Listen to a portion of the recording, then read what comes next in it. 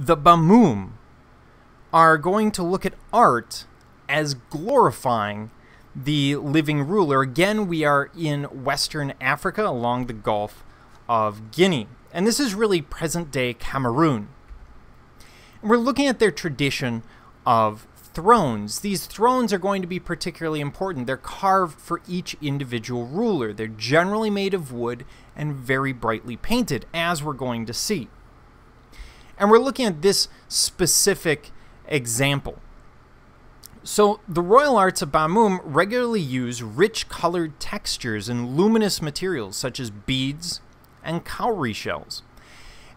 And the intertwined blue and black serpents, in this case, decorate this cylindrical seat. So if we look at it, we have the serpents right down here underneath the seat. The seat is this piece up here. So he's sitting up here. The two figures act as the back of the seat. And then we see these two intertwined serpents. And the idea of intertwined creatures is really common in art. Usually it means some kind of unification or unity. This idea of everyone standing together behind the ruler. The two figures in the background are royal attendants, bringing drink and bringing food.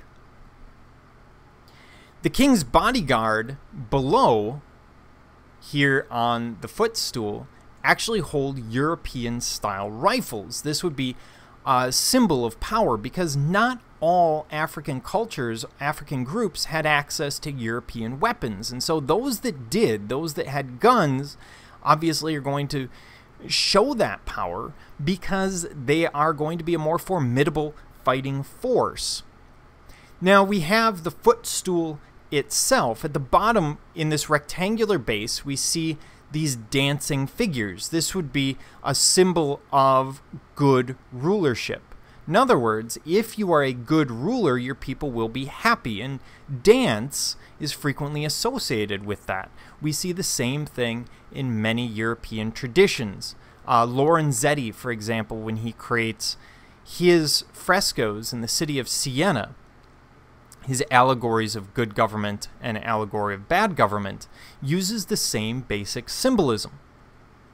The king's bright clothing would also complement the throne. It would go with these colors.